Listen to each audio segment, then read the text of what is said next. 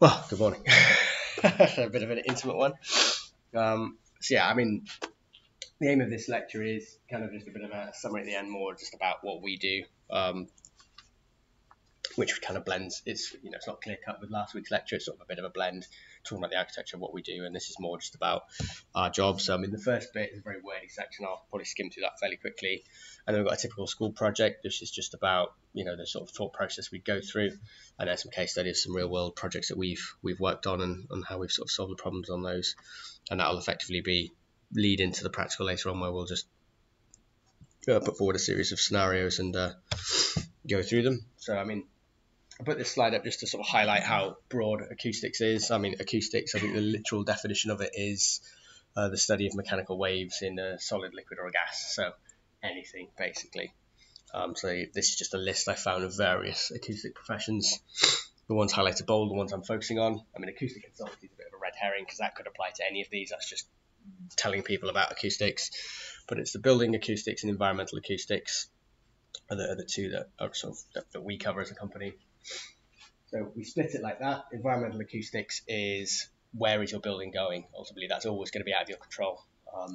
So that's going to be about how does your building affect the environment it's going into, and equally how does the environment it's going into affect the building. So we look at it in both directions. So that's typically road noise is the main one, but also any plant we're putting on a building, make sure that's not affecting things. And then building acoustics has everything to do with what you're actually building. So putting particular rooms next to each other, what's happening in those rooms, layout of the building. There's not a hard line between the two. Obviously, if we've got a particularly noisy site, we might look to then put some of the rooms on that are less sensitive on the noisier parts of the building and things like that. So there is a blurred line between them, but we do tend to look at them largely in isolation. So what is an acoustic consultant? This was a question I was going to throw around the room, but obviously it's just yourself. Me is the short answer. So fundamentally, somebody that advises on what you need to do in a building in terms of acoustics and mainly compliance. So why are they needed? And this is an interesting one because needed is an interesting term. We're not really needed on anything. They don't have to have us. We're there to provide support. So you could go away, build a school, build an apartment block without an acoustic consultant. If you're confident you know what you're doing, there's no need for us. We're there to provide the consultancy to make sure that mistakes aren't happening. As I sort of touched on last week, acoustics is invisible to me. You only tend to notice once it's gone wrong. So we're there just to make sure that we don't have to fix any problems at the end, which is always more costly than just designing them out from the start. So the top bullet point, helping ensuring mandatory acoustic requirements are met. So these are the big ones. So if you remember last week, we had the 4 regulations in approved document E. 1 to 3 was for residential, and the 4th one was do what B93 says in schools.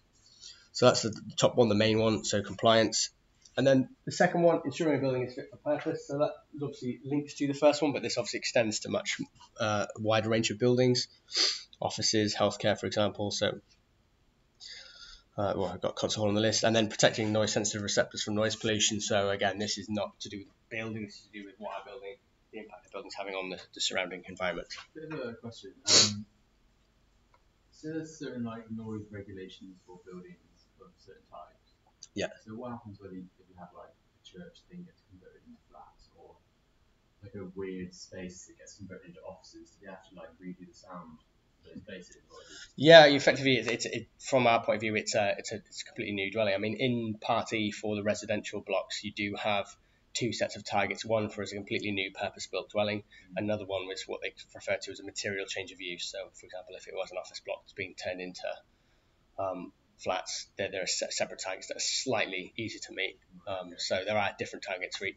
And equally, if you change something to an offices, you would still have those same targets, but then the process you would take is you might go and test the existing building. What are we already getting out of these walls? Are they good enough already? So when you're refurbishing a building, it's much more complicated because fundamentally a lot of it's done and you don't know what junction details have been specified, so you've got to go in and test it a lot of the time. And typically, I'd say if we had a £5 million school or a £5 million refurbished school, you typically probably looking at 1.5 to 2 times the amount of work on the refurbished one. It's just more difficult to deal with as opposed to a blank canvas and you can design everything perfectly from the word go.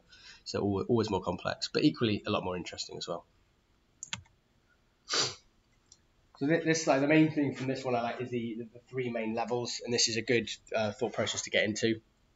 So the first one is internal ambient noise level. So that's everything that's sort of the noise level in a fully finished but unoccupied room. So if I go quiet for a sec, in this room we've obviously got, we can hear the projector, a few other things. That's to do with external noise breaking, mostly from your environment and also from your building services. So that's to do with things affecting your building. Then sound insulation, this is coming down a level. This is just looking at the building. So this is the adjacencies, rooms between rooms, making sure that if we've got a particularly noisy room next to a noise sensitive room, that the partition between them is suitable. Even better if we can design it such that they're not right next to each other. Even better. That's one of the best sound insulation tools, is layout and putting distance between things. And then the last one, reverberation times, that's coming down to an individual space and making sure that noise built up in the space. So for example, in this one, making sure it's appropriate for lecturing. And that's a very good sort of thought process to go through in building design. So you start at the top level with your environment, looking at the noise break in and break out of the building, then the layout of spaces, and then the individual spaces. So you sort of come down from the high level down to the lowest level of detail. And that's a lot of our reports are structured in that way, because it just makes the most sense. As I say, lots of wordy slides, and skimming through them, but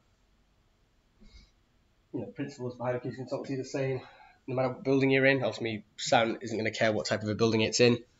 But yeah, the expertise here is knowing what design targets you need to apply to that. So obviously 35 dB as a background noise level target, is that appropriate? That's the standard for a school.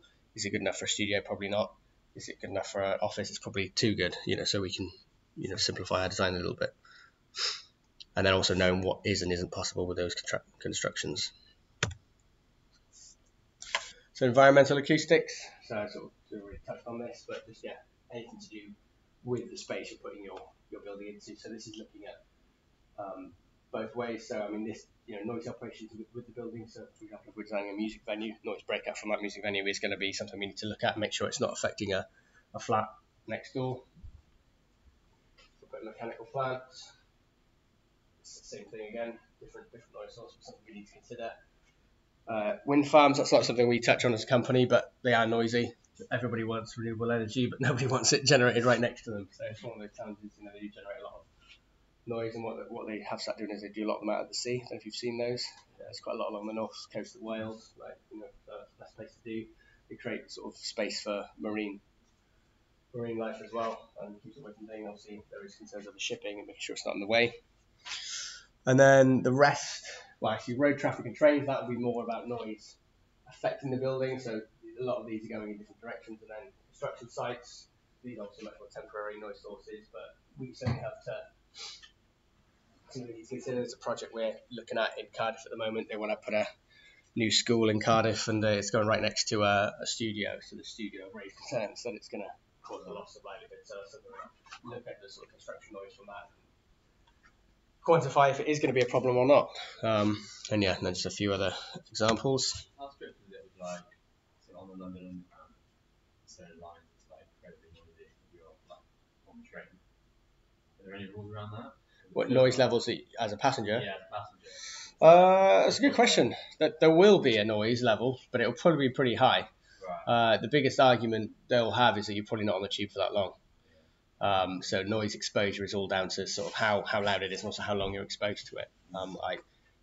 There is a regulation called noise at work, which is obviously a bit different, but it's not something we touch as a company, so I'm definitely not familiar with the numbers for it. But every time you add 5 dB to your sound, you halve the time you can be exposed to that sound. So I would imagine, because the average tube journey is probably 20 minutes tops. I would imagine, they can probably get away with some pretty high noise levels. So, but I don't know off the top of my head if there is anything mandatory. Excuse me, let's have a bit of water. Still a bit croaky on the throat.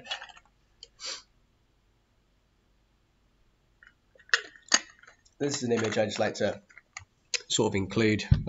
This is taken from the old 2003 BB93. I think it's a good image. It just highlights a few considerations really. This is the big one in terms of noise breaking. I think I'd go as far as say 90% of what we're looking at is road noise. Rail to a lesser degree, unless it's in London. Sort of things going over the underground is definitely something. Vibration as well, although we don't cover that as a company. Aircraft noise is much less significant generally, although if you're under a flight path, you've got to be aware of it. Weather and rain noise, this is covered separately. There's a set standard for heavy rainfall, which has got a set drop size, velocity, and we have to use that data just to look at rain noise on lightweight roofs. And then obviously coming within the building, obviously got your children singing here, coming through, noisy corridors, just a few examples, and then the building services. And it's just a tiny image just to sort of highlight some of the few things. I think it's the classroom bottom left is the main one that's getting impacted by the noise. Obviously got a teacher people, and BB93, the root sort of purpose of all of it is all about speech intelligibility. Can the pupils understand what the teacher is saying? And everything works towards that. So controlling, having an indoor ambient noise limit is limiting in it. And speech. I'll take a step back. Speech intelligibility is all about your signal strength against your background noise. It's a signal to noise ratio ultimately. Signal is fixed, that's just the sound power of the person talking, and then the background noise is a combination of everything else. So we have an internal ambient noise limit to limit how much noise is breaking in. We have sound insulation requirements that limit how much noise is coming through, and then we have reverberation limits to limit how much noise is building up within the classroom. But it's all about just limiting noise breakup. But it is obviously very, very complicated. That's why we subdivide it into separate categories and things.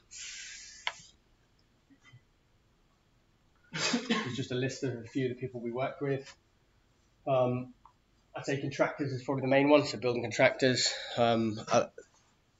Two different main ways that buildings are built. It's a traditional contract where somebody wants to build a building, they employ an architect to design it for them, and a load of other consultants. They come up with a design, fix that design, and then they go out to tender where contractors will bid on who can build it the cheapest, basically. Then the contractor will take that and build it. That's good because the client retains a lot of control over what they want in their building. It's more expensive though. The contractor's always going to have a higher price because they're not in control of how things are done. Ultimately, they have to do, if that's a particular wall finish or brick type they want, they just have to do that, and it might not be the cheapest. But what's a lot more popular and common these days is what's called a design and build process. So somebody wants to build a building, they employ a contractor to then and the contractor will employ the architect and the rest of the team, and they will design and build it. A lot cheaper to build a building that way, because the contractor ultimately has control over how they do certain things. So they would say, well, I'm going to go for a steel frame because I know I can do that cheaper. I'm not going to have any fair face brick because that's expensive, and they can know what trades they have available and build a building much cheaper. And the downside is the client just loses that little bit of control over exactly what they want. So because of design and build is much more popular these days, although more high-end projects tend to still be traditional. It's a mix, but we work with contractors a lot on those design and build contracts, which is why that they're our biggest client. Also, it's just the type of contracts we tend to work with. Good thing. I like working with the contractors because it's real. Ultimately, you see a real building at the end as opposed to just a theoretical design. I'll cover the building stages later on. And then Bob a Builder, what we mean by that is just a sort of a small company that's just typically just building a couple of flats, splitting a house into two flats, that sort of thing. So they wouldn't get a design team involved. They just do it all themselves, do the building work, and then we just go and test it at the end. And then environmental health officer and the building control officer, these are the noise police in a way. So environmental health, they will be the ones that you've got to convince that your building is not going to have an adverse impact on the environment it's been placed into, and equally that you're not providing a substandard building. For example, if you're putting a block of flats in a very noisy location, they might put a planning condition. So once you submit the planning, these two ones will be looking at it, and they may set planning conditions that you have to meet before that building sign off and can be used, basically. And building control, they're just making sure that you're complying with building regulations, so those 4 requirements. So again, sometimes you have something that isn't quite compliant, or you're struggling for compliance, and it's always worth talking to these people, get them on your side. It's all about convincing them that you're doing a good job, and but ultimately they're the ones that sign things off, whether it is or isn't acceptable. And of course, the end users as well. We sometimes work directly with them. I think I have just covered it. Let's just skim over these. The architects, they're obviously the lead designers. They put it all together. They're the ones that draw the pretty pictures. All the engineers make it work. That's a little bit insult to architects. It's not that straightforward. But they're the ones that understand building layouts, and then they'll get advice from structural engineers that also help them make sure it isn't going to fall down. Services engineers make sure it's properly ventilated and power and plumbing and all of that. Acoustic consultants make sure it sounds okay, but they typically take the role of the lead designer. Contractors, they're the ones that are actually building it, so they sort of liaise with the design team and then actually worry about the site as well. And then I think I've covered these, the smaller building companies, environmental health officer, building control. So yeah, these often get a bad rep. They're very personal, so talking to one EHO could be very different to talking to another one. Some of them will be a lot more stringent on certain things than others. We've got a particular project at a leisure centre where it's got some plant noise and it's way above the planning condition. So we're sort of, on one hand, we're arguing that the condition was a bit too strict and we'd never meet it. And on the second hand, we're sort of trying to give them assurance on what we're doing and how it's going to improve it. So, but the key is just to talk to them. They are just people at the end of the day, and they get a bad rep because they're the ones that say yes or no. But if it goes wrong and people complain, these are the ones that are going to have their head on the chopping block ultimately. So they've got to make sure that they're confident that it's all going to be okay. So what we provide, so reports, design reports, that's I guess our legal document that sort of, if we're going to get sued, that's what's going to get used against us or anything. Meetings and phone calls are probably the two main ones that liaise with people, help move the design forwards. I mean, talking to people, you can learn so much more about talking to somebody about a design than you can having a meeting, as opposed to just looking through the drawings.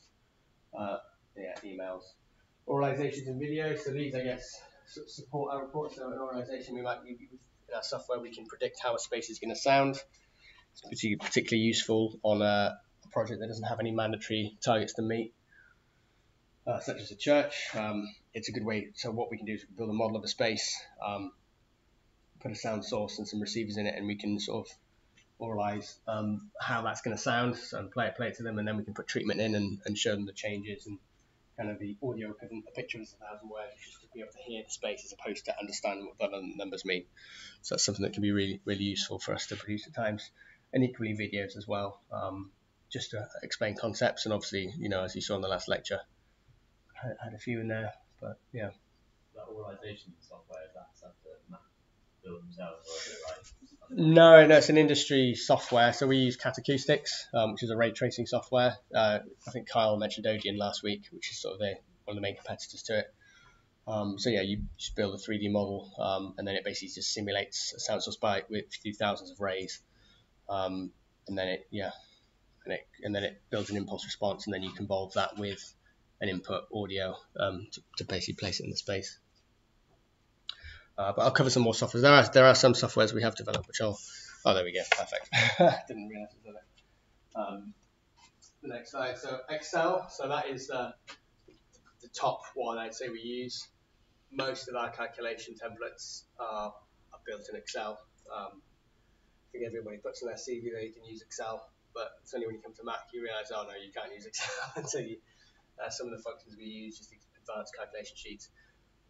Just to give a speed on what we do, ultimately, it's a lot of the same process. So you just put in the input parameters and it just pops out the answers, and then we can just tweak that on the fly, even in meetings. So that's a real powerful tool. Word, the backbone of making our reports, such as the basic Microsoft, and then Cat Odeon, that's the room acoustic modeling software that we use. I'd say we don't use that much. We wouldn't use it we might use it on a lecture theatre like this, where we want to look at specifically, we want to work out the speaking intelligibility of that chair right in the back corner. But for standard classrooms, standard office spaces, we wouldn't really touch on that. CADNA, so that's environmental noise prediction. So in the case studies in a bit, I'll go on this, but fundamentally allows us to map how noise is going to propagate outside. So we use that for predicting noise propagation across sites and on different parts of buildings. Insol, that allows us to build up a wall. So we touched on RWs and DWs last week. So RW is just the sound reduction through a construction. So we can build up, a couple of layers of plasterboard, a metal stud, some mineral wool, and it'll tell us what that's getting. Bastion, that is looking at a room to a room. So that's a bit more complicated. So that's considering flanking, junctions, and the stuff we showed last week with the wall and the floor, and looking at percentages. That was done in Bastion, all of those calculations. 3D CAD viewers, so that's just something we use to look at architectural models. Everything is modeled these days, although there's a case study where it was drawn by hand, which is quite nice, quite rare. And then these last two are stuff we developed, so sound testing software. It's been a game changer for us that when we go to test on site with our sound level meter, we used to have to sort of come back to the office, download the data, process it, and then find out if it's passed. What this allows us to do is now the engineer on site can upload it to a laptop, upload it, it's all online, this software, checked if it's passed or failed, but then the real strength of it is they can then call up someone in the office, discuss those results, and the person in the office can log on and have a look at it as well. So absolute game changer for us. And then FDTDs, that's finite difference time domain modeling.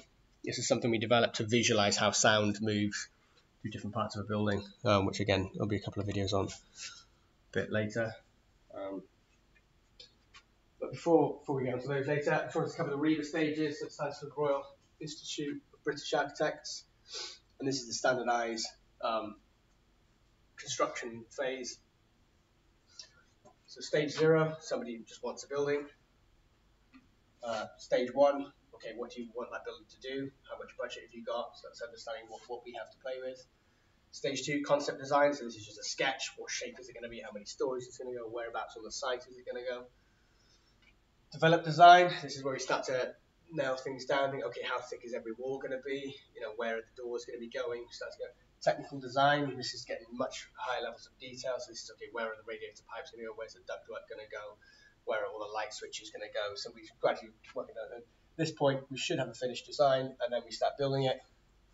And then this is just a handover, so giving it to the client, making sure they understand how to use their building, particularly some of the more complex ventilation systems, and then just in use. So we're at typically 2 to 5 is when we're involved. Sometimes we just get involved in 4, which is a bit difficult because a lot of decisions have been made on layouts and stuff, and we can't change as much. But yeah, the earlier we're involved, the better, because we can just have a more subtle input into the building design, and it's almost noticed that we're not even there so a lot of the time if it goes well. And the only slightly confusing thing about this is obviously it's nice and linear like this, but what happens is you could be stage 3 and stage 5 starts as well, so they can run in parallel, so you can still be designing the building while they've started clearing the site, setting out the foundations and things. So yeah, they tend to run in parallel sometimes just because time is money, and ultimately it's different teams. Ultimately the construction team and the design team are different sets of people, so it makes sense to start doing the foundations if that's set out, and then develop the rest of the design while that's taking place. So that's a very brief overview of that. Yeah, so now I'll just go through an example school, and again just sort of applying some of those thought process, and then some case studies, just stuff that I've worked on basically that I think is worth talking about, but we'll see. So I think this was a real project, North Worcester Primary School a number of years ago. So image on the left is just our site, and then that sort of the colour block is where the new proposed building is going to go. So obviously kicking off a project, we need to know what we're going to do. So it's a school, so we know we have some mandatory regulations to meet, BB93 from the building regs. And yeah, so I'm just going to touch on some of those the requirements from that. So going back to that earlier slide, we start with the external noise levels, then we look at sanitation, and then we look at vibration control. So first thing is we need to understand our external noise levels. So this is our wider site. So sort of obviously buildings going here. On this map, we just mapped out where are our nearest noise sensitive receivers. So I think these would look like industrial units to me. These look like possibly office blocks. It could be an apartment, I'm not sure. They just look like allotments there, so we've not considered those. But yeah, so what we would do is we'd set up a noise survey. I've got some examples of the case study later on, but we've got a road along here, which looks like that will probably be our dominant noise source on the site. This looks like access roads, it's probably a lot quieter. So I wouldn't anticipate it being too noisy, this site. Probably have got some survey data in a minute.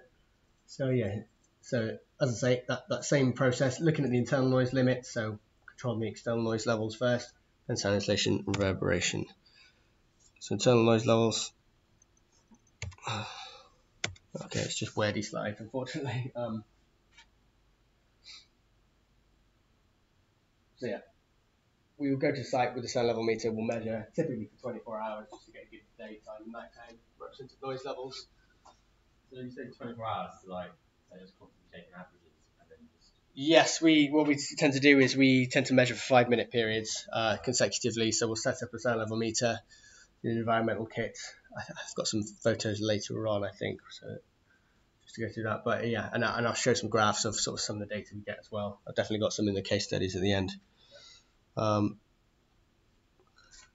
yeah, so as well as, so we'll look at the external noise level, but then also what we will do is we'll set a limit for building services. We don't typically get involved in the design of that. It's quite complicated, quite specialist. So it depends what it's something we can do, but we don't tend to do it, just because it has knock-on effects on what unit you're supplying, and then if you put an attenuator in, it affects airflow and all sorts, and then you can get regenerated noise from the ductwork. So we tend to leave it to the services engineer and the attenuator supplier. They tend to be better placed to sort that out than we are. So we sort of set the limit, and they just have to work to that limit as a typical way that we work. Although other acousticians may get involved in it or specialise in it more than we do. Yeah, and then sound insulation. So we touched on this last week. So the DNTW, that's the on-site target. That's what we have to do. So we calculate what the RW needs to be in order to meet that. I'd say, certainly at the stage 2 side of things, it goes a little bit more bigger picture than this. We're not just looking at the calculations, we're also looking at, let's not put the special educational needs classroom that needs really low noise levels right next to the drumming practice room and things like that. So yes, we can calculate what that needs to get, but far better to design out by not putting them next to each other. So there's sort of a layer behind this where we're just looking at the layout, and if we're early enough, then we can have an impact on that. And again, one of the case studies later on, we'll cover that. So this is a ground floor plan. Does this make sense in terms of a drawing? Have you ever seen a drawing like this before? So plan drawing of the building ultimately. So we've got a series of classrooms. So this is a sort of a year 1 classroom. Well, there's 2 year 1 classrooms open to each other, which is a fairly common primary layout. We do need to worry about noise transfer from here to here. Open plan schools is something we do specialise in. They've died off in terms of popularity, but as soon as you take away the walls, obviously you're taking away your ability to really control noise transfer from here to here. So it does get very complicated.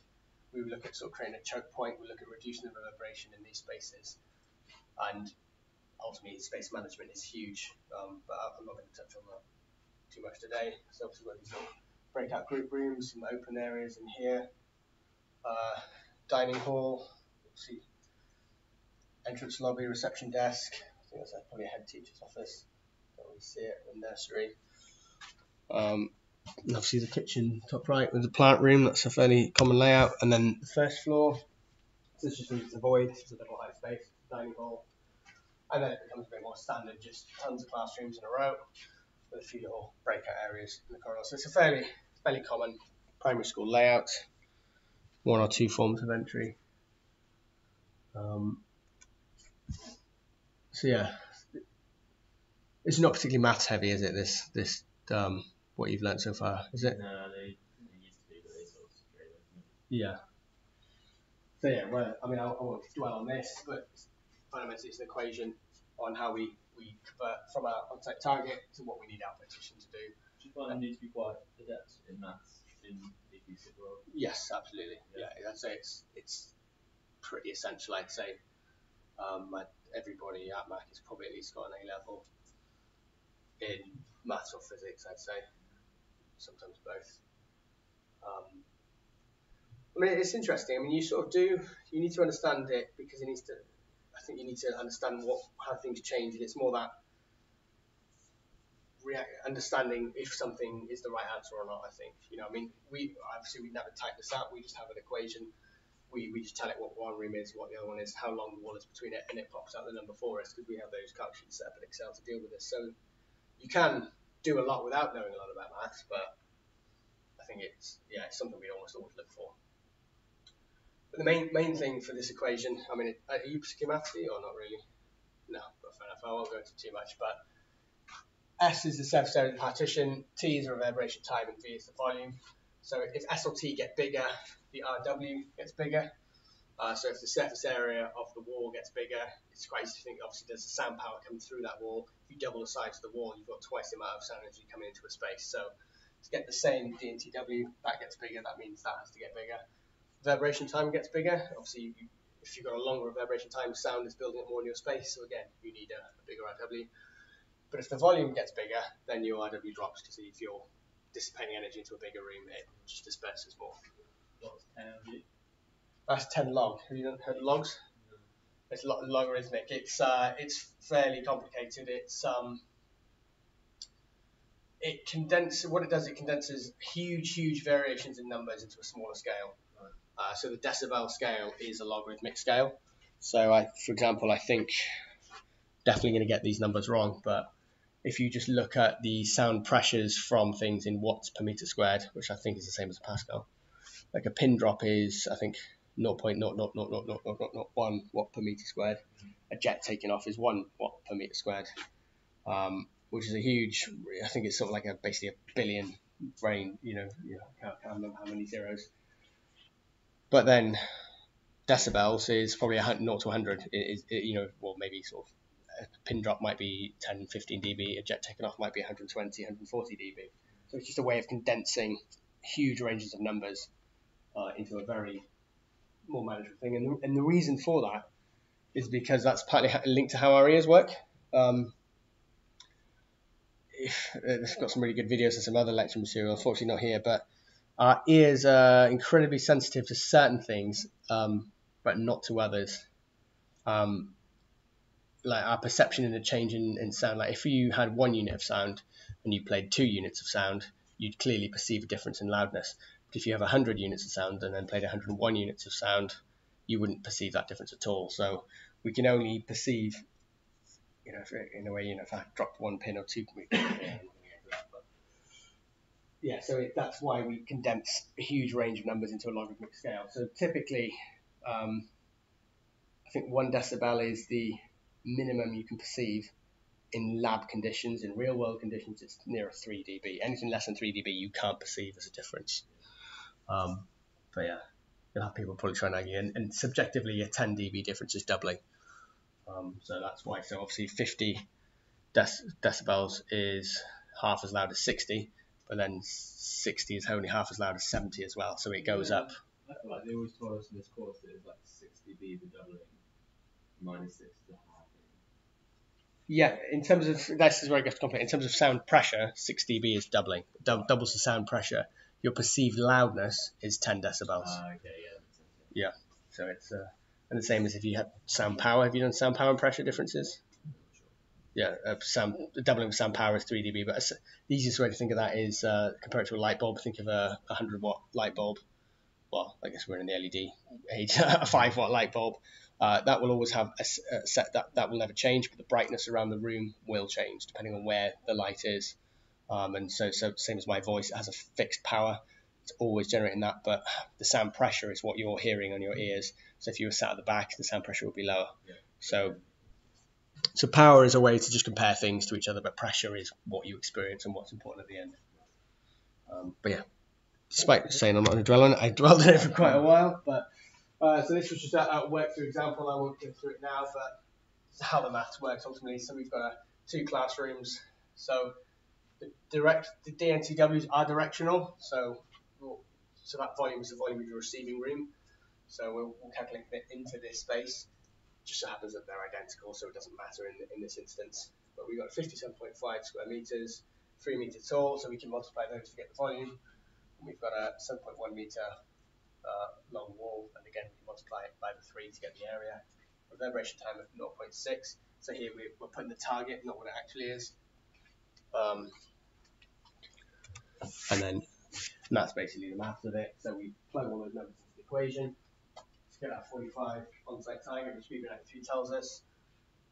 Put it through and it gives us 41.7. But we then had a 5 dB safety. Possible on-site issues, I probably would have worded it better, for flanking tolerance ultimately, as we touched on. So this calculation assumes you've dealt with your flanking, so you can't calculate that, put that wall in, and it will definitely work. If you've got a huge issue with your flanking that you haven't dealt with, then it isn't going to work, ultimately. So, but this equation assumes everything's dealt with. This is what the wall needs to get. So we'll go around, do that for all the spaces. So these are our on-site targets. This is what BB93 tells us we need to get between each of these two spaces. This is what we calculate using that equation. But then another step we do is we simplify it into bands of 5. And this is simply just so you don't have 50 different wall types on a project, and architects are only going to want to build 4 or 5. Sometimes it can even get simplified to just 2. Like we've got the small wall and the big wall, depending on the development. So that's why we tend to band them. We can band them differently depending on what particular wall types they've got, but this is sort of like our default nearest 5. And yeah, obviously they don't want to be worrying about coordination of different walls at different points. So then what we do is we produce a drawing like this. So we can mark up on the architect's drawing what the wall requirements need to be. So we've got this yellow line here, so we've got 50 dBIW wall there, 45 dB walls, 35 dB doors. This is a problem, or not a problem, but a challenge. So having doors are always weaker than walls. But this is something BB93 allows us, so we just put some text to say, look, we're allowed to do this, but sound insulation there is not going to be as good. Something, things like that. Yes, and then reverberation control, the last bit. So again, just another equation. Have you seen this equation, reverberation time? I quite like it because it's well over 100 years old. This equation, we still use it. It's just reliable, but ultimately it's so RT60. So reverberation, you covered that, yeah. It's defined as a decay of 60 decibels. And then this equation, so 0.161, that's just a constant, and then it's basically the volume divided by the absorption in the room. Now obviously for BB93 we know what we want our reverberation time. What we're trying to work out is the absorption, so we can rearrange it to this. So to work out absorption, it's the 0.161 the volume divided by the reverberation target. So for this space, 0.161 the constant, which is the volume that we've calculated from the area and the height of the space, divided by this, so we need 46.3 meters squared of absorption. This is in Sabins. What we would normally do is then convert that to a class A, B, or C. Have you done absorption classes, porous absorbers? I think so. Yeah. Appreciate it's just you today, so it's all about what you can remember in this moment. But I think we have done that. Yeah. But ultimately, absorbers are rated. Class A is the best, Class E or unclassified is the worst. So this is 46.3 meters squared of just Sabins. So if a Class A absorber, that might go up to 50 meters squared, which you're going to be comfortable because it's less than the floor area. So you just put a full Class A ceiling in and you get the job done. If you were to go for Class B, it might be 58. Class C, it might be 65. I'm just making them up, but you need a greater area because your absorber is not as good, basically. You don't have to worry about having like certain amounts of absorption on each surface. It's a good question. It's good. I mean, in a school, you wouldn't because you're just worrying about mopping up excess sound in the space. You've got furniture that scatter and diffuse the sound in the space, so and your floor to ceiling height is typically not that tall. I mean, we've gone 3 meters here. It's actually probably more commonly 2.7. In a school you wouldn't worry about it. However, in different spaces you would. In this space, obviously we've just got a ceiling, but then the other big one is the absorptive seating. So that the real benefit of absorptive seating is it should be as absorptive when it's unoccupied or occupied. And we want this lecture hall to sound decent when it's just one person in, as it is today, or if it's at capacity. So we don't want the variation. But yeah, so that was it. Let's skim over some case studies now. Happy with that so far? All makes sense. Yeah. And fundamentally, these are real buildings that I've worked on. So a little bit more different, a bit more out there. But yeah, so this first one, Woolsthorpe Community School. It's quite old now. I think it finished this 2017, 2018. It was a school on a very noisy site next to the M1. It's for the Department for Education. So budget very, very limited. New building, and then when it's naturally ventilated and it's noisy. So as sort of touched on last week, you open a window to let fresh air in. It also lets the noise in. So ultimately, it was too noisy for simple openable windows. So we had a bit of a challenge on what to do with this, but we managed to make it work in the end. So here is the site. So this is It was an existing old school, and they were building a new 3-story block to replace the existing school. We've got the M1 motorway about 500 metres to the east, and it's fairly noisy on the side. Not crazy loud, but certainly too loud for natural ventilation. So we went to the site, set up a meter. This is sort of the graph we got. Are these terms familiar at all? Not touch those, okay. So L, basically it's a level, noise level. A for A weighted, then the EQ, the max, and the 90. So EQ is equivalent continuous, so obviously noise levels fluctuating all over the time. So that's basically just, the best way to think of it is just that's the average noise level at that point. So LA max, that's sort of like in the maximum peak at any point within that. So this would have been split into 5-minute periods. And then the LA90, that's the most complicated. It's to get your head around. It's the noise level exceeded 90% of the time during a measurement period, and that. But for your information, you just need to think of that as a background noise level. That's what we consider the minimum that doesn't normally go around.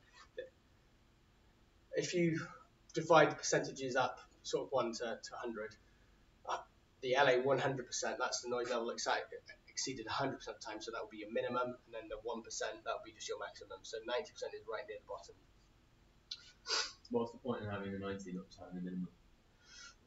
It's just the industry accepted way of that's. I mean, if you have a minimum, you could just have an unrepresentative just dip in noise level, and then you sort of design into that. So it's the one that's exceeding 90%. So it's where noise levels typically settle at the lower end of it, but getting rid of those very minimum ones. I mean, the very minimum ones then quite often come down to the sensitivity of your equipment.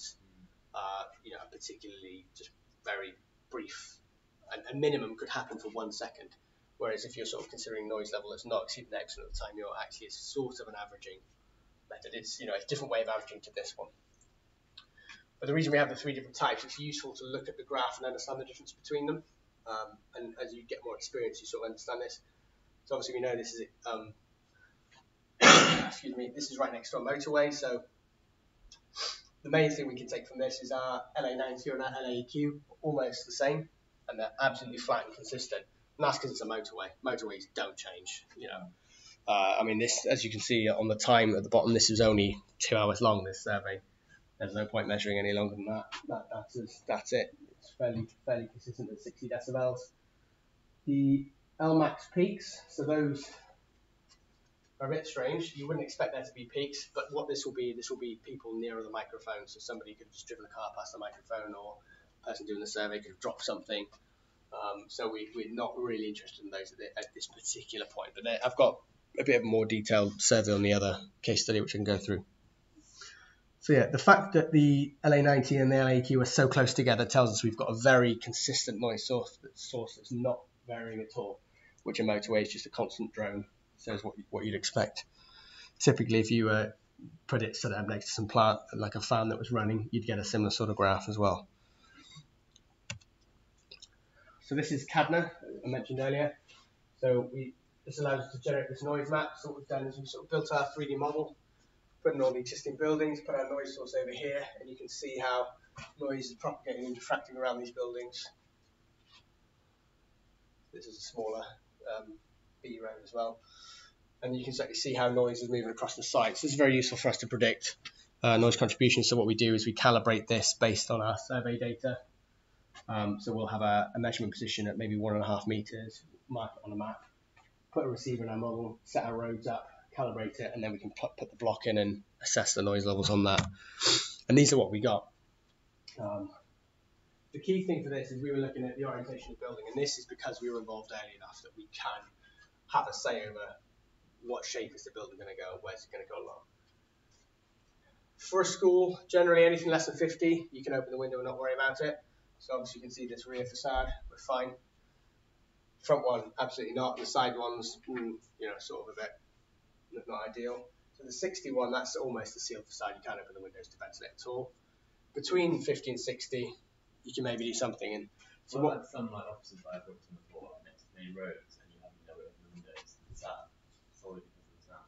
Possibly, it could be for thermal reasons as well. So I mean, a lot of offices are mechanically ventilated, so the ventilation system is obviously working to keep the building conditioned. If people start opening windows, then they could get left open, and it can result in increased energy use. It depends on the office, but certainly acoustics could be a big reason. I mean, it's one of those things, people don't like to be in sealed office blocks. You know, people like to be able to open the window, so there is just for mental well-being. So even on this, we wouldn't suggest not having an openable window. If there are offices here, we say put an openable window. If people want to open the window, they can. It's just going to be noisy. But what the idea is that you don't design the ventilation system that it's dependent on you opening that window, so that you can be protected from the noise if you want to. So we looked at these two orientations, and ultimately this one gave us the most quiet facades, but also the most noisy facades, and then sort of the ones that are sort of somewhere in the middle. So this was the orientation we went for on the end, because we kind of figured these have to be mechanically ventilated. That's done. These can be naturally ventilated. That's done. And it's these ones on the side where we thought, well, maybe we can do something here. So we ended up pursuing this one just to give us more facade that we could work with. And the key thing is we've got a very directional sound source. It's very clearly over to the west, the M1, and you can sort of see that by the noise map and the fact we've got nothing on the east coming back. But again, because we were involved so early, I include this just because of how crude it looks. This seems to be an architect's sketch. And what we did is we looked at moving spaces around. This is one of their early layouts that they liked that.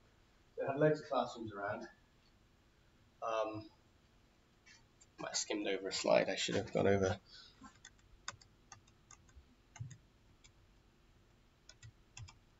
No. Oh, there we go. It's that one. So we had classrooms along that side, and this is the initial layout. And we were at the point where we could say, look, let's move some rooms around. Let's see what we can do.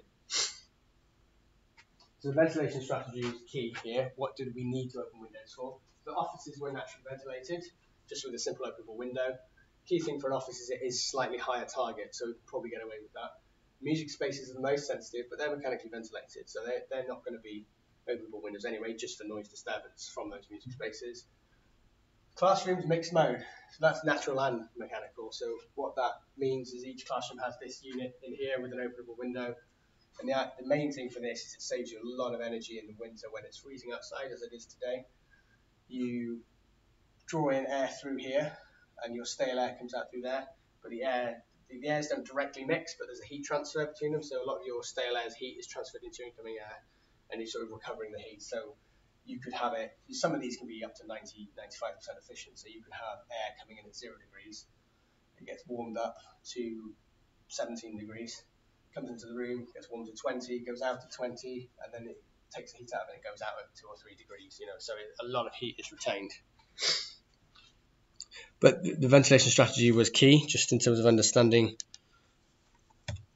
what's going on, and this was sort of one of the earlier development sketches, so you can see, despite them being the most sensitive, we put the music classrooms on the noisiest facade. When I say noisy, 61 dB is not crazy noise. We can certainly rely on windows, facades to control the noise breaking. It's the ventilation openings is what's making us consider it too noisy. So because these are mechanically ventilated, let's get them there. Let's use that space. Workshops had slightly higher targets, so we got those up along here. And then it was sort of these classrooms along this side that we were left with. And you can sort of start to see some of the ideas we started playing with. We started looking at acoustic screens to help protect the openable windows from noise levels, and that's effectively what we started to develop. So this is the FDTD modeling. This is for a different project, but it's one of the better videos I can find. So what this does allows us to visualize what's going on with sound, and it models the diffraction of sound, where sound bends around corners. So as it comes through here, you can certainly see as it comes through there, you can see it sort of bend around this corner. And this is just looking at, so this is a really powerful tool for us to visualize how sound is going into a building. There's a couple of key points from it. It's about here maybe.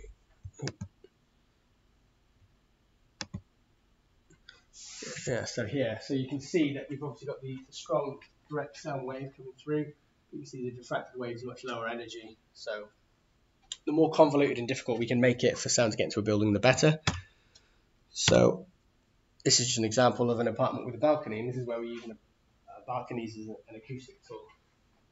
Let's play the video.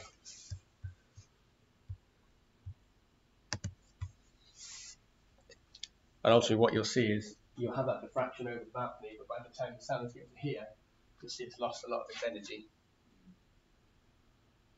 So you've got that just diffracted wave here, and then by the time it's diffracting in there, you can see that we're just getting much lower levels into the apartment than we were on the previous one.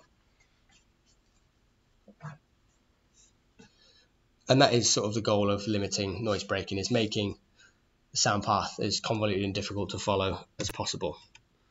So that was what some of our early modelling did do. So we looked at noise breaking prediction. So this is an inward opening window. So the ventilation design was already set that they would always have an inward opening 90-degree window. They absolutely were not going to change on that. So effectively what we did is looked at external screening that mimic the side opening window to a large degree. So the top one was our base case. So the target's 40, that's 35, and you get a 5 dB relaxation because you're naturally ventilating. We had a predicted indoor ambient, we were coming in at our prediction at 44, so it's too high. So we looked at a 1 meter screen sticking out, still at 42, and then we looked at trying to much more enclose the opening, so it's effectively making this much more convoluted and difficult path for the sound to bend around. And then we also looked at, this was just an absorptive baffle, so it's the same as that, but this was made of absorptive material, not reflective. So this is what we went for. This is one of the first times we've done this, so we wanted a bit of headroom, but we were fairly confident we had a solution here that could work. And that was sort of the end of our involvement for a while. And the project went into construction. And then sort of probably a good 6-8 months later, we sent this drawing. So this was the metal subcontractor put this together. So this was effectively the shroud that was going around the window. So you had I'll go on to some real images, but ultimately you have the opening window in this bit, and then sort of the ventilation unit in that bit. So you had this shelf in here just to stop it short-circuiting and pulling air in through the window when both are working in conjunction. And on site, this was the first prototype that was turned up. We made it out of aluminium. Aluminium's lightweight, but because it's lightweight, it didn't have very good fracture toughness. It had to be 6mm aluminium. It was very thick. It was 50 kilograms, this thing. So I got a call off the site manager. Not happy about it. Had to, for insurance reasons, it had to be bolted onto the window frames. And he was basically, I'm not putting this on the building. It's going to get blown off in the window. It's going to kill someone. He was not happy about it. So I went to the site, had a look at it. Oh yeah, I've left that animation there. Yeah. With his face looking at it, just not happy. Had a look at it, and it was massively over-engineered. It was too heavy. So I put this again, linking back to Excel. I put this together where we're looking at sort of frequency and octave bands starting at 63 Hertz and the dBA. So that was a noise on the facade. And all we were doing, so our modelling worked out the diffracted sound component. So all we needed to do was the screen to have it at least 10 dB lower than that. So if you remember from last week, if you have 40 plus 50 dB, it's still 50 dB because you ignore the lower one just because it's a logarithmic unit. So we were just looking to attenuate this enough that it didn't add to the diffracted sound, which we'd already estimated at the 36. So we looked at a series of different materials, OSB, plywood, steel, aluminium, varying thicknesses. These are the sound reductions we calculated in Incel, and looked at how much weight we could lose. And the end result was this, which was 17 kilos, a lot lighter. So this was a steel frame. Steel frame with very thin, I think, 1mm steel sheets on it. And that was it really. So we had these around the windows. That's just what it looked like from the inside. So you can see the ventilation unit at the top, open window on the inside. And sort of these levers. So the good thing about this is the window's not being used for daylighting, so we had freedom to put stuff over it. Of course, that's always a concern whenever you're blocking up a window, is are you reducing daylight? And it worked. So this is our test results. So these were classrooms that were on those louder parts of the building. And a lot of this came in this one might have been further down the building, so it might have been exposed to lower noise levels, but not far off what our prediction was, so we were fairly happy with that. And now we have this as a case study where we can actually say, yeah, look, here's where we've done it, here it works. And then you can sort of see the end result. So ultimately the sound is coming along here, and we're relying on diffracted sound. Well, it's just the diffracted component. There is obviously a component coming through it, but it's low enough that it's not influencing what's diffracted. So yeah, that's that. Make sense? Happy with that? Yeah.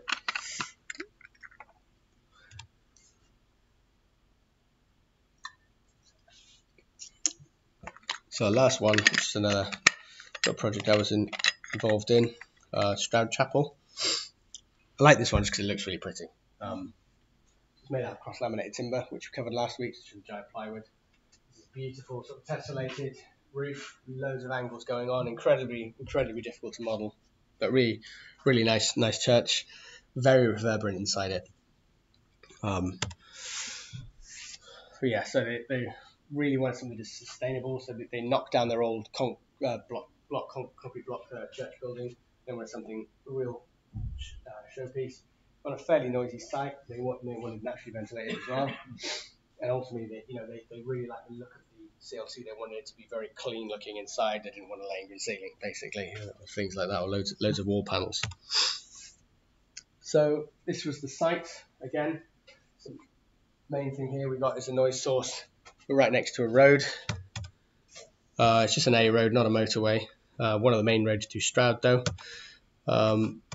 So we set up a sound level meter there where the dot is, and here is what it is. So we have you can't see it on here, but this site is quite banked, it's a fair bit lower than the road. So we wanted to get noise levels at road level, so that's why it's on this tripod, and then the meter just ends up in this case. And this is the graph we got. So this is a 24-hour period, so a much bigger sample period than the previous one we looked at. Also, you can see it's a bit more interesting, a bit more going on. So, as you'd expect, typical, noisier in the day, and it quiets down overnight, and then gets noisier in the day again. You can see that the noise, we've got a much bigger gap between the two, the LAEQ and the L90 this time, sort of the average and the background. So what this is telling us is that we haven't got a constant flow. Well, certainly not like a motorway drone anyway. So what we have is individual cars going past, but there are enough gaps in those that noise levels are dipping between them and they're going up. And that's backed up by the fact that we've got these real big spikes as well. The real high ones are African emergency services vehicles. Certainly this one you can see it's impacting the average and the background as well. So wherever we have these really big spikes that are also affecting this, that's something uncharacteristically loud. This is an interesting little peek here. So here are background and our average have joined together. So what that could have been is someone coming and parking their car next to the mic, leaving the engine running for 5 minutes, and we've just got a constant noise level for a little bit. So something that's atypical of the site, so we typically wouldn't focus on that. You can see that we're about 65 dB in the day. So again, another noise map we set up. So we've got the road going past the north of the site. High noise levels on that facade, so we definitely, the church is even more sensitive than a school classroom. So whereas we'd be looking for 35 internally in a school, 30 in a church is what we typically be going for. So there's no way we can ventilate from that north side. We even had concerns over the actual CLT as well. It's fairly lightweight compared to, say, a blockwork facade or something bigger. So we did have challenges just looking at that. We've got some windows there as well, which we had to look at. And they were going for sort of bespoke angled windows. It's quite expensive and all that. But first of all, the ventilation. So what we did is we came up with a strategy where, well, let's bring it in from this south side. See how it benefits for just fresh air as well. We're not bringing it in right from a road as well. So better air quality. They had some beautiful gardens to the south, which bring the air in from, and then exhaust it out at high level. So this is the section. This is a cut through one of the buildings. So we had main chapel space, so the road to this side, and then we had a sort of a plant room here. So what we did is we managed to put some ducts in here, bring the air in, and ventilate out through the space. I do teach this to students that understand about ventilation stuff a little bit, so that's why I've got this graph. But so you don't need to worry about that. But what it's basically showing is at a low level, air naturally wants to be drawn into a building, and at a high level, it naturally wants to draw out of the building. So outside, you get a much bigger drop off in air pressure with height. In the building, it's a bit more constant. So yeah, air naturally wants to get sucked out of the building. So you probably notice this in your home. If you open a door downstairs and a window upstairs, the door normally slams shut because ultimately air is trying to rush through the building to exhaust out at the top. And this is sort of just some of the development of the design. I quite like this. These are actually hand drawn by the architect. He was probably in his 60s, 70s. The architect, really old school. really good architect, but loved just seeing it literally the building come out of his head via his hand. Just drawing it there in the meeting is quite cool. So these were some of the early ideas. We had bench seating along the side, so we're ventilating through here. Sort of branching onto ventilation beyond acoustics now. And yeah, exhausting it out was through this high level opening at the back. So this is on site now. You can see obviously the CLT structures and shape. The windows aren't in yet, but you can certainly see the detail and the angle of the roof. A lot of effort into the structure of that from the structural engineer as well, so it looks quite cool. And this is just another little thing. So the chapel was over here. Down here we had this little office. We had this wall along here.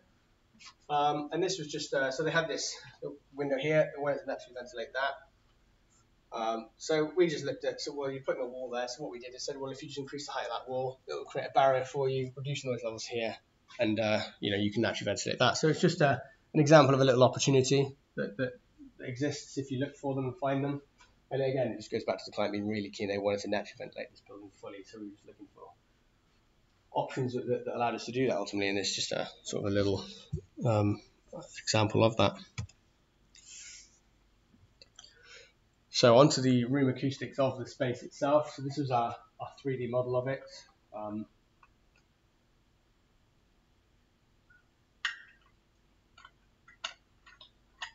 And so the table bottom left is just looking at some modelling results. So what we did, so the main thing for this space, again, as I touched on with this lecture theatre, you want to minimise differences in changing capacity.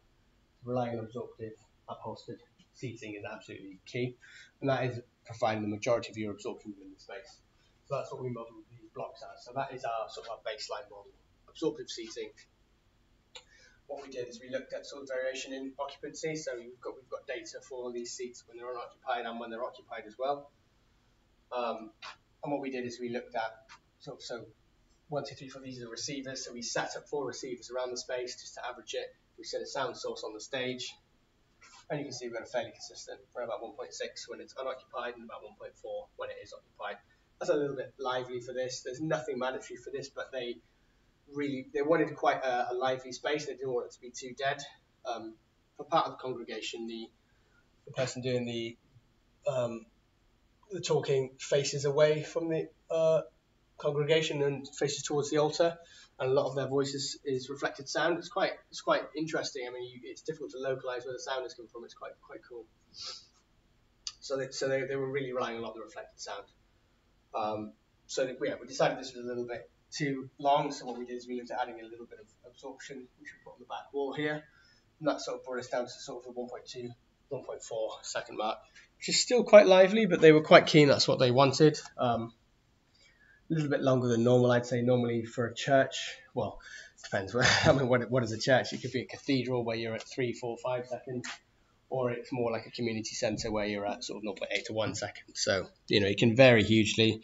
And again, in the absence of any guidance on this, we just had to be as transparent as we could on what they were getting. So we did use oralizations on this for them to give them an idea of what they were going to be getting. And this is where I think it got quite nice, the project. So this was looking at sort of going back to that sort of ventilation stuff, and that's part of the reason why I was talking about it in the acoustic absorption. What we had is at high level we had these timber slats, so effectively allows air to pass through it. And what this did is it allowed us to integrate the acoustic treatment at the back of the space. So we've got this sort of mineral wool, so like loft insulation, that is providing us with their absorption.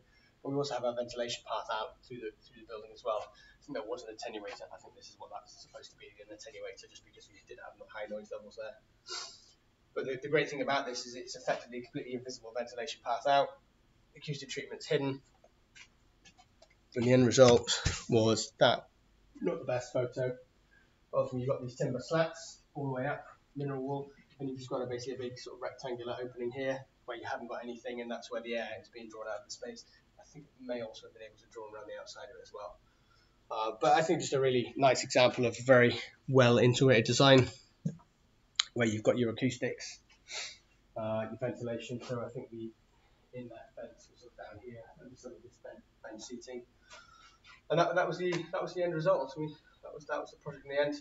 The seating was a little lighter on its upholstery than planned, so I think it's probably a bit more reverberant than what we modelled. But yeah, one of those things that just changed a bit. Yeah, just the last point. I mean, it did get an article done on this. The guy that was doing it, recognition, but it's just something I like to touch on in Acoustics is at the bottom of the article have the credits for it.